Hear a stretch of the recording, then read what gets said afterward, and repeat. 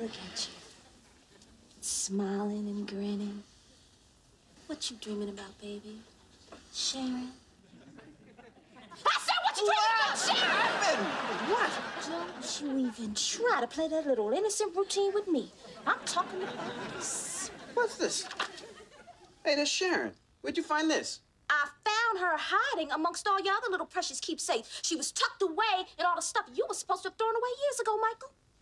Well, just relax. Maybe I overlooked it. How you gonna overlook these? Look, Jay, I will take care of it right now. I'll throw it away, okay? Well, whoop-de-de-doo. It means nothing for you to throw it away now. Oh, no. This is evidence. You've been busted. Busted? That's right. Busted with Busted Buster. You're being so ridiculous. That's just a picture of a pretty girl. Hey! So now she pretty. What other little attributes you want to give her, Michael? Is she leggy? Is she voluptuous? Is she sensual? Yeah, some of those. That's not the right answer, Michael.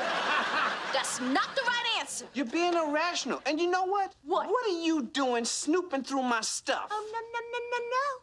You will not flip the script and make this my fault. I was doing the thing you've been putting off for the last 6 months, cleaning out the garage. Look, I've done nothing wrong. Oh, you done plenty wrong, Michael. You've been cheating on me with this picture.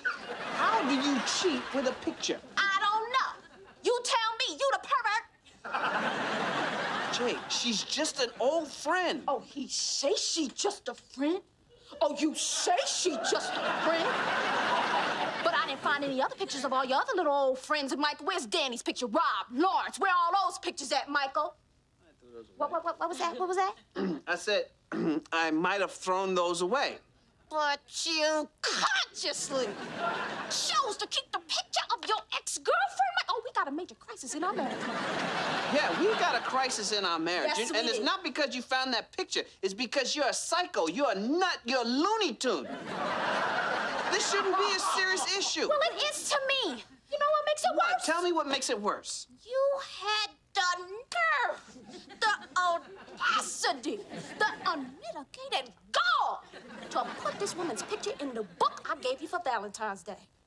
Did? Yes, you did. Calling Dr. Mason. No, not open your heart, Mason. He's a troublemaker, Jay. Last time we went into his office, we were happy. We came out ready to kill each other. Well, I want to kill you right now, so maybe this time we'll come out happy.